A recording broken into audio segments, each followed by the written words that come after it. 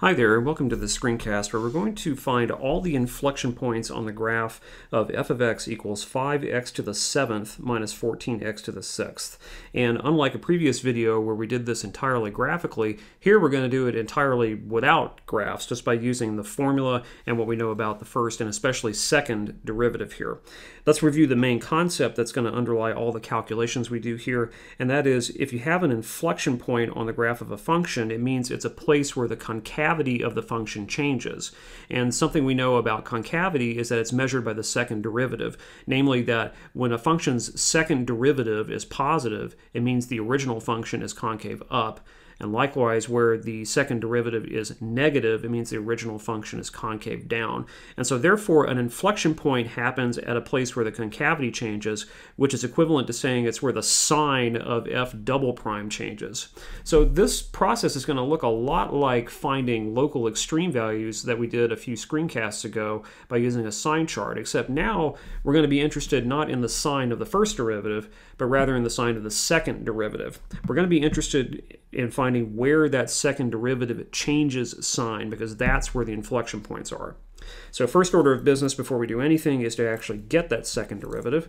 Very easy to do since f is a polynomial. F prime, first derivative of x, is equal to 35x to the 6th minus 84x to the 5th.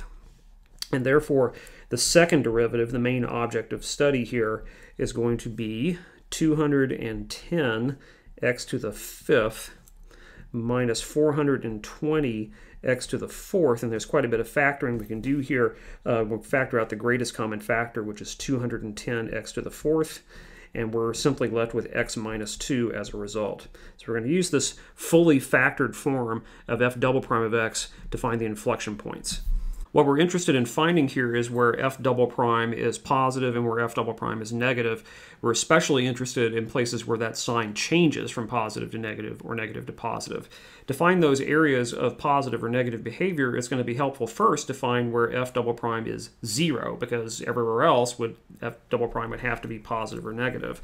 So where is f double prime equal to 0? Well, that's fairly easy to see if you look at the factored form of f double prime up here. If this thing were equal to 0, then it would mean that either x to the 4th is 0, which means that x itself would be 0, or x minus 2 would have to be 0, which means that x would equal positive 2. So those are the two places where f double prime is equal to 0.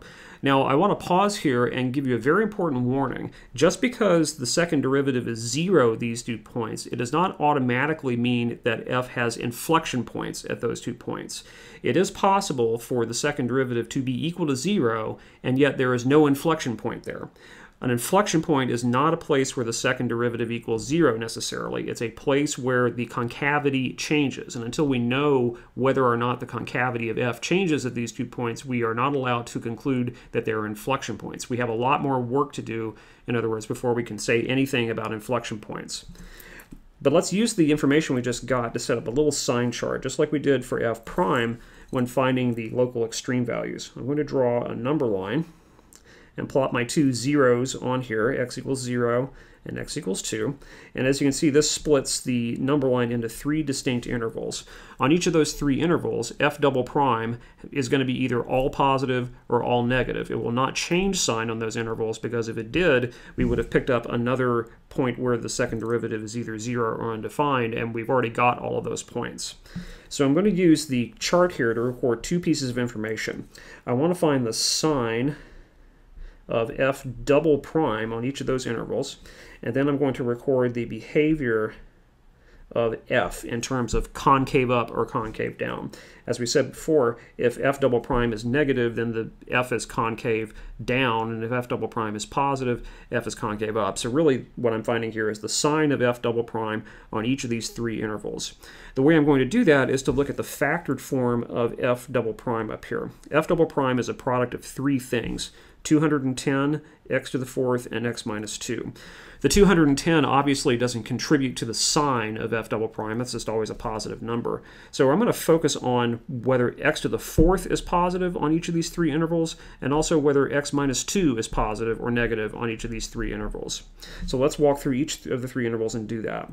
On the first interval here on the far left, we have numbers that are less than 0. Now if I evaluate a number that is less than 0 into x to the 4th only, I'm obviously going to get a positive answer because x to the 4th is something raised to the 4th power, and that is always positive unless x is equal to 0.